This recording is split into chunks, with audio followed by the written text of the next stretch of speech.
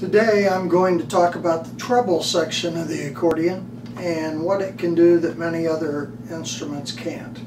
And there are three main things in this discussion that will all come into play together, but the first thing is that the accordion is not a single pitch instrument. There are many instruments that are single pitch instruments. In other words, you can only play one pitch at a time. Instruments such as the clarinet, the oboe, the bassoon, the trumpet, the trombone, those instruments and many others, especially wind instruments, are instruments that can only play one note at a time. The accordion, however, you can play one note, another note with it, a third note with it, so you have a chord. You can even play a four-note chord. You can play many notes together at the same time on an accordion, and that's a nice feature. It also has 41 keys, which basically take you from for just about just a little over 3 octaves. Takes you from what's called F3, which is F in the third musical octave, to A6. Here's F3, here's A6 if you have the middle set of reeds. So in addition to it being able to play more than a single note at a time, or single pitch at a time I should say, and having 41 keys, I just mentioned reeds. That is the third feature of the treble section of the accordion that is very helpful in giving it a wide range and a wide flexibility. Most of the full-size accordions have either 3 sets of treble reeds or 4 sets of treble reeds. The one that I have at the moment has 4 sets of treble reeds. Those reeds will either be they're frequently classified as low, middle, and high. The middle reed, which this one's set at the moment, is approximately the range of pitches that you find in the clarinet, so it's frequently called the clarinet reed. Those are sounds that you could hear, or pitches that you could hear from a clarinet. This one also has a high reed, which puts everything 1 octave higher, and it has a low reed, which puts everything 1 octave lower than that middle reed that we started with.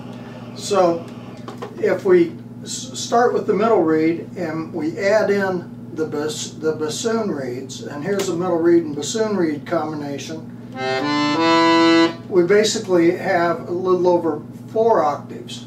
And then if we add in also the piccolo reed, the high reed, the pitches you're hearing go all the way up to, can go up to as much as 6 octaves. So,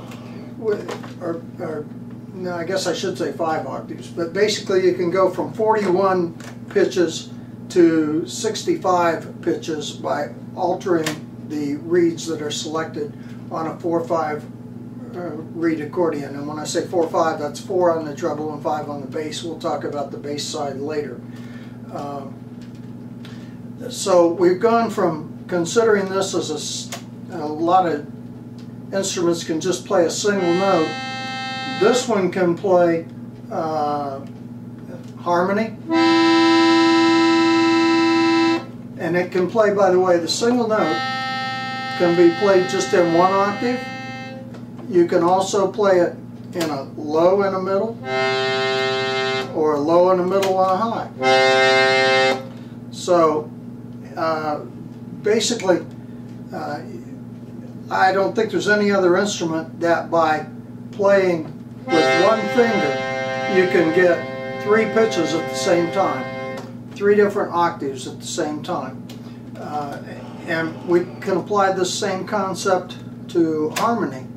If we are playing basically 2 notes that are harmony together, and we put those also in the high reed, we get a slightly different sound, and if we put them in the low reed, we now are playing 6 pitches at one time.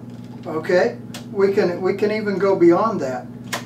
If we're talking in terms of chords, we can play a 3-note chord or a triad chord, the C chord for example, C, E, and G. We can play that in just one set of reeds, a middle set of reeds, a clarinet set of reeds, or we can also add let's add the high set of reeds, and just a little brighter. The piccolo reeds, the high reeds are a little harder to hear, but when we go to what's called the master switch and we play all 4 sets of reeds, 1 low, 2 middle, and 1 high. The lows are called bassoons, the middle clarinet, and the highs piccolo. So bassoon, 2 clarinet, and 1 piccolo. You get a much broader sound. What we're actually playing here is 3 pitches in 3 octaves, a total of 9 pitches. We can take that one farther if we wanted to play a 7th chord and we added the B flat to that.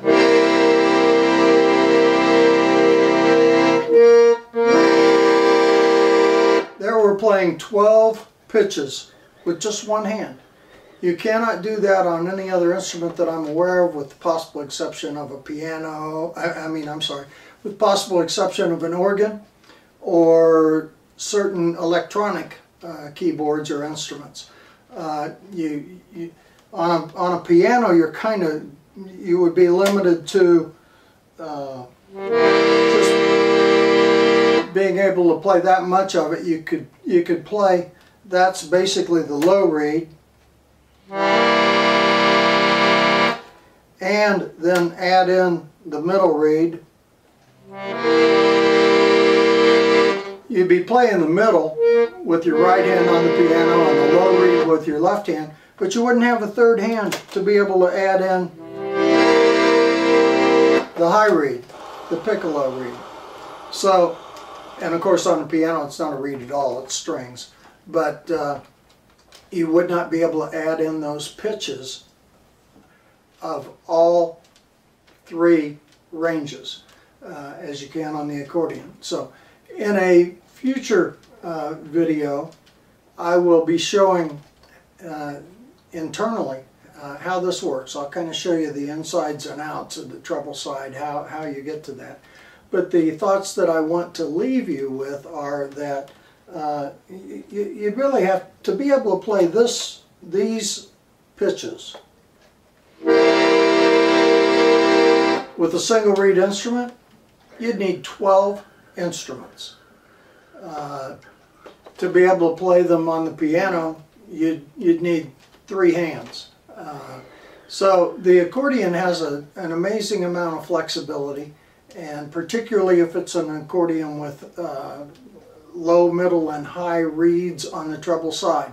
Now we can add even more pitches to that when we do the bass side, but we will save the bass side for another video.